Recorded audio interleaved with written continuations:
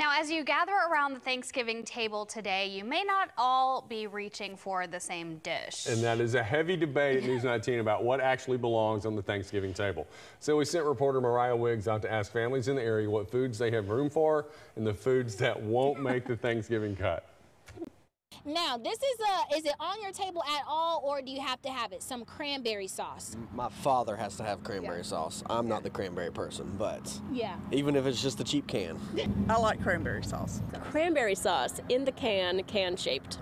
Cranberry sauce. Just adds a little spice, a little flavor to the meal. There's also a huge debate about some people thinking macaroni and cheese doesn't even belong on the table. How do you feel about that? I don't think it is necessarily traditional for Thanksgiving, but I'm never mad at mac and cheese. We have mac and cheese for those that like it. I'm just not a fan. Mac and cheese? No. I don't know how people do Thanksgiving without mac and cheese. Oh yeah, macaroni and cheese is definitely a staple, mostly because my sister is a picky eater, so that's one of her go-to sides for sure. I'm not a huge fan of mac and cheese. It's strange everybody else is, so probably no mac and cheese for me. I don't know how people do Thanksgiving without mac and cheese. Okay, well, I say no mac and cheese because I just don't like mac and cheese anyway. So. Yes, macaroni and cheese does belong on the table. It belongs in every meal. Perfect. At every holiday. There we have it.